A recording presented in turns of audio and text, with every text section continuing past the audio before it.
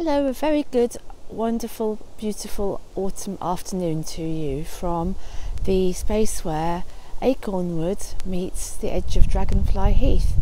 So as it's a very strange time in lots of ways in our world, and also it's a very time between times, between autumn and winter, the time of, yesterday was Halloween, All Hallows, Hallowmass, Samhain, whatever you like to call it.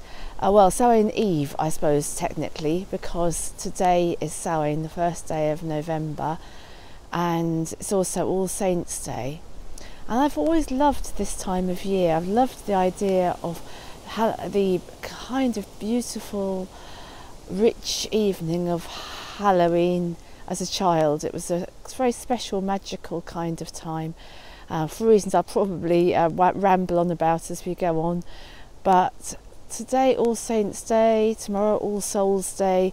Well, I was only really aware of those days as an adult, and I just find the whole of those 3 days a very wavery kind of time. Time between times, world between the worlds, all those sort of expressions which might sound like cliches but somehow seem very true. Anyway, I'm right here on the edge of the wood, as befits this in-between time, and I'm actually in the centre of a little grove of birch trees.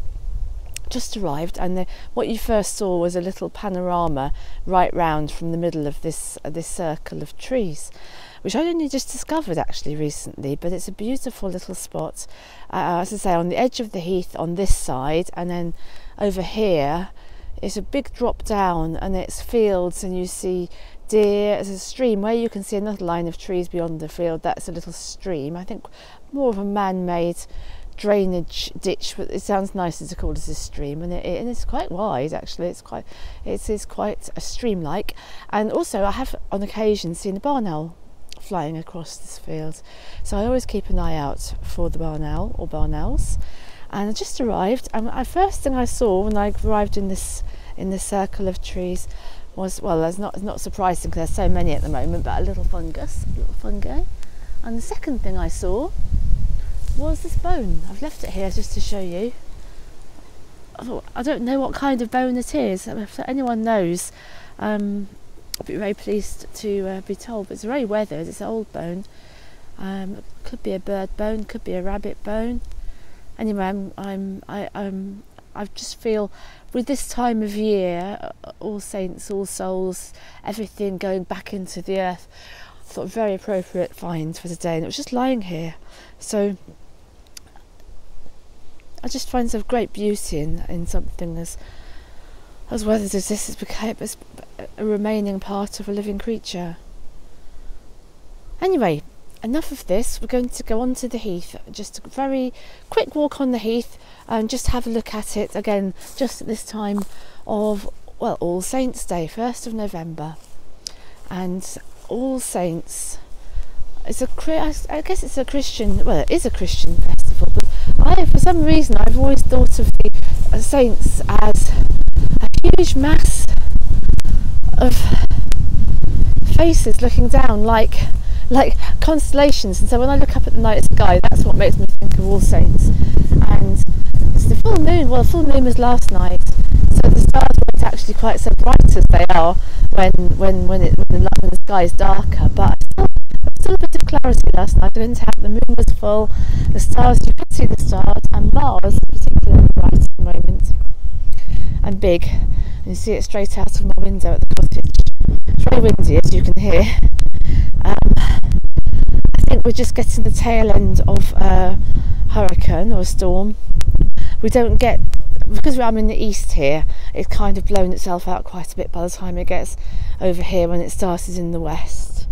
But we've still the forecast to be quite windy today. And here we are just on the heath. So as you can see, what you see is gorse and bracken. And the gorse, I think that must have been cut down a few weeks or months ago by people who manage the heath, and you can see it springing up really green. It's strange to see so much greenness in the autumn, but it's actually really looking very healthy again. I was worried about it in the height of the dry season because lots of dead looking gorse everywhere, but no, you shouldn't really worry about gorse. It's as tough as old boots. That's why it's on places like heathlands. And the heather, well, that's mostly finished now, but you can just see some flowers are still pink, so there's just a little bit of colour there as well. And the bracken, of course, is turning beautiful bronze colours and yellows, as are the birch leaves.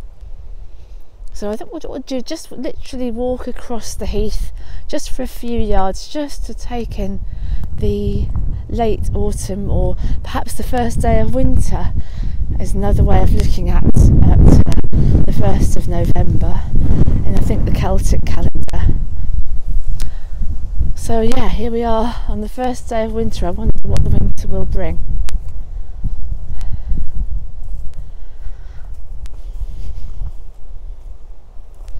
When I was last up here, I made a little video, I don't know, a few weeks ago now probably.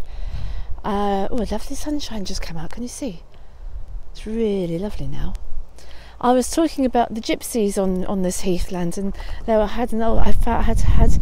found an old black and white photograph of an encampment up on this heath, and I found it very evocative to think of that. It was, I think, a Victorian or Edwardian photograph. And on days like this, it all seems very close as well. You can imagine the fires keeping people warm in the chilly evenings, children playing up here and finding all sorts of strange objects for them to play with, like twisted bits of gorse root, perhaps even bones like I've just found. And I'm sure they would have known the right mushrooms to eat. There are quite a lot of fungi, but I never quite feel confident to pick or try to cook any. Even if I think I would if it was a puffball. You can't mistake them for anything else. But I think anything else, I would be very I would steer clear of. But then I haven't got that pressing need to eat anything that I possibly can get hold of which is edible. Although we're getting quite close to that, really, where things are at home. But no, I shan't be taking any risks. And I certainly shan't be eating hedgehog.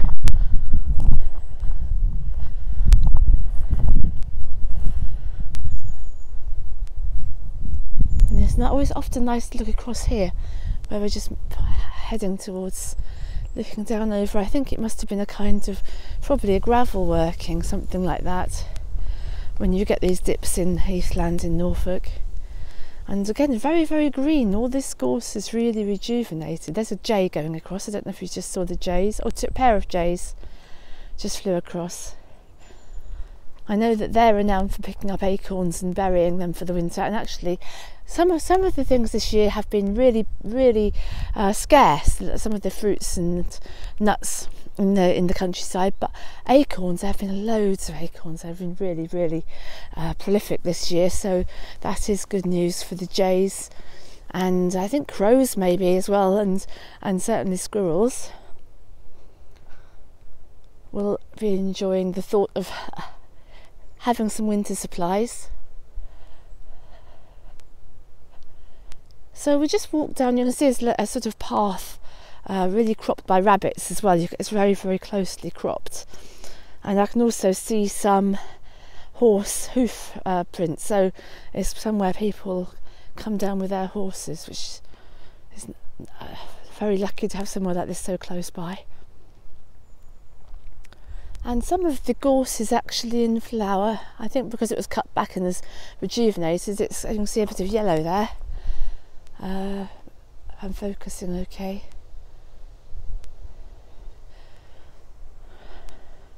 So yeah, it's a really strange in-between time, and I think it feels all the more so when you've got little bits of fresh growth and then other things really dying back.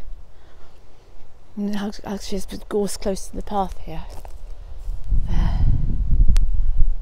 Looking very fresh. And yet you've got the yellow of the birch leaves that are turning golden before they fall.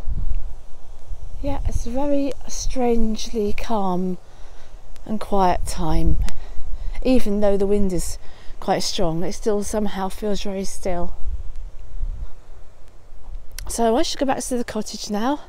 I'm hoping to do a bit of gardening before it gets dark. Of course, it gets dark really early now, but I will be back. And I did say that I would actually be showing you more of things that are happening in and around the old shop rather than always going out and about. But it was so tempting this afternoon with the sun shining and the breeze and everything, so that's why I've come out for this video. But I will do some gardening, and I'll show you what's been going on in the garden and what still needs to be done in the garden. And which is quite actually, well, I'm finding it quite exciting, the thought of what can happen. And after a very, very shaky start in that garden, so we'll come back to that. And for now, I'll just wish you very happy All Saints, All Souls, All Hallows time. So see you soon. Bye.